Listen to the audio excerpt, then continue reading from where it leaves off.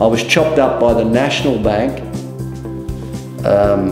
after 28 years in what is just pure equitable fraud. So I wouldn't touch a major bank with a barge pole. I actually think it's a wealth hazard. Nathan Amschel Rothschild said, give me control of a nation's money supply and I cannot, who makes its laws. So the Age of Enlightenment was when the secular intelligentsia took control from the Roman Church, and they've been in charge ever since. So when you look at the Bank of International Settlements, operated out of Basel, Switzerland, telling regional Australia what to do with their banks, you realise it's a con game. But the true con game lies in investment banking.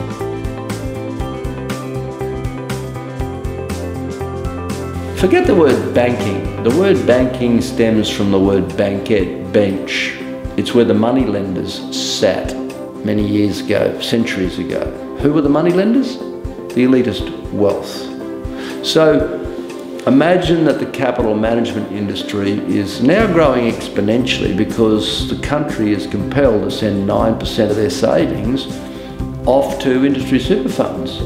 But what's unusual is those industry super funds are usually domiciled in Sydney and Melbourne. So Sydney and Melbourne never had a GFC. They skated right through that because why? Well, they've got all of the capital is centred there. So when they withdraw from regional Australia, they focus on their own city. So regional Australia has now woken up to the con game. It's woken up to the embarrassing bipartisan politics, and you're going to see dynamic change. You've got dynamic change globally. I mean, like him or hate him, Donald Trump's in power, and Donald Trump said he was going to drain the swamp. The inequity between the elitist wealth in America and the rest of that nation is going to cause civil unrest in due course. It's just a global con game. It's been running around for a couple hundred years. It'll get unpacked progressively over the next decade, and people will increasingly move away from the banking system and they'll create their own. Future banks are software companies.